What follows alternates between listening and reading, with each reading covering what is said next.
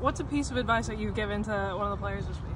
Well, you know, they might not want me to say it, but, you know, some advice is, you know, it's more mental because these guys have the physical attributes, the physical ability to do all this stuff. They wouldn't be here if they didn't. My job is to help them understand after playing 23 pro seasons, you know, I picked up something mental. You know, a secret in Pandora's box, if you will.